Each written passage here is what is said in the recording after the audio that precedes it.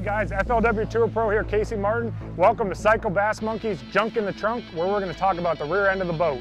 On the back of my boat, I run a new Evinrude G2. This is a 2015 G2. It has all new features compared to the Generation 1. So let's look at it, let's see what's in the back of my boat. One of the cool new features about this G2 is the lack of an oil reservoir in the battery compartment. I'm going to show you guys how you fill the oil on this new motor.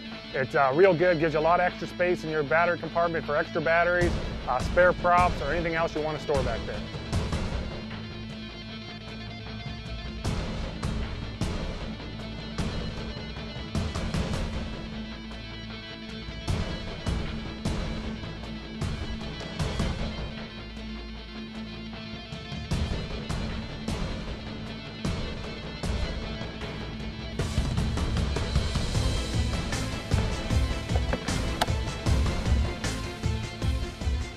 So we saw how easy it was to fill the G2 with oil, and now let's look at the battery compartment back here. Normally, if you look in the bottom of your boat, you have an oil reservoir, you have oil all over the bottom of your boat, spilled oil. One thing about the G2, you don't have to worry about that. If you look back here, it's clean. I have a spare prop holder. I have 2 Deca batteries on each side. Prior to that, you'd have to run, if you were gonna run 4 batteries back here, you'd have to run 3 on one side and 1 on the other. And having a co-angler sometimes, if you get a larger co-angler with 3 batteries, Deca AGM batteries, that's a lot of weight on one side of the boat. So it causes the boat to kind of tilt in rough water.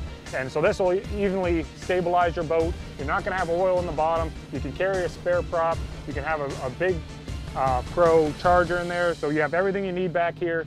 It's clean, it's accessible. You can get to your bilge pumps if you need to change something out, your live well pumps in the bottom. It's real clean and it's real accessible, and it's because of the new G2 where they put the oil reservoir in the unit itself versus in the boat. Thank you for watching. Be sure to check us out at psychobassmonkey.com and on Facebook, Instagram, and YouTube as well.